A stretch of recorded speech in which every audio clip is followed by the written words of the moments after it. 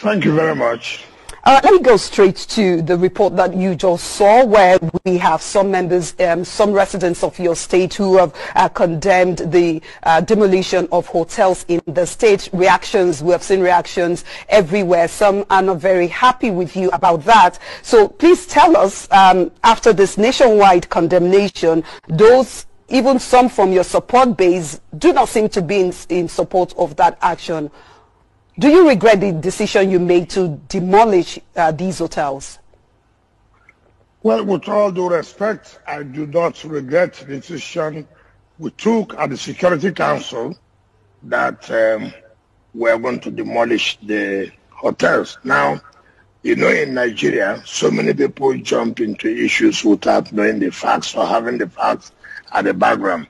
We always act on sentiment, we always act on the emotions. Of course, I understand that. Take, for example, when we signed the kidnappers law that we said, look, if anybody, any kidnapper who owns a building, and we find out that that building belongs to the kidnapper, the government was going to destroy such buildings, we didn't see any of such reaction. We're talking about life and death. And what happened in this case? It's unfortunate. I just watched the video. And I hope you are also going to show the video of those that were named. We are talking about protecting lives and property. It's not in my place. I can't be a happy man that I want people to be unemployed. I can't be a happy man that people's property have been destroyed. But I'm talking about life. You cannot take people's life simply because you do not want to obey the order. Now, this COVID-19, we have tried as a state. Now look, see what is happening in other states. This state was the first state that locked down the borders. So many people were shouting, are you a country to lock down the borders? But I'm happy today. People are seeing what we cried earlier. That if we do not do this, the number you see in River State will be something else. And we may not have the capacity to contain it. And therefore, there is the need for us, to say, lock down our borders. Let us not have the influx of people coming in. So we'll be able to contain those who are inside our state. Now, we have signed executive orders. This is executive order 7. And we told people, whether we are wrong or where we are right, that is a matter of the court to decide.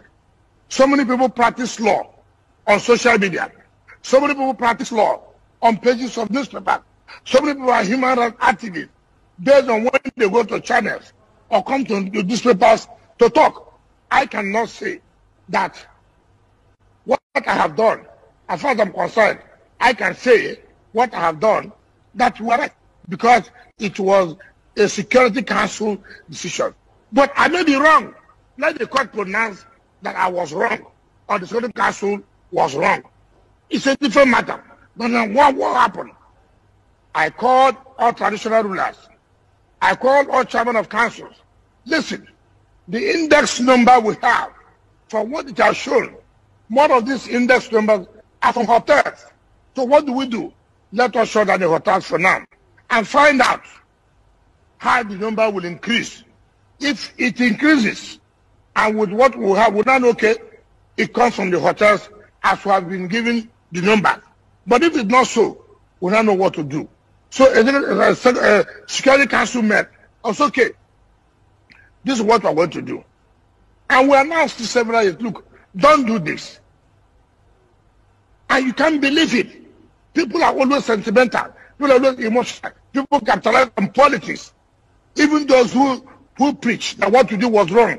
They're based in Lagos. They're based in Abuja. Now, we sent in our task force to all the local government. Look, go to all the hotels. This is what has happened.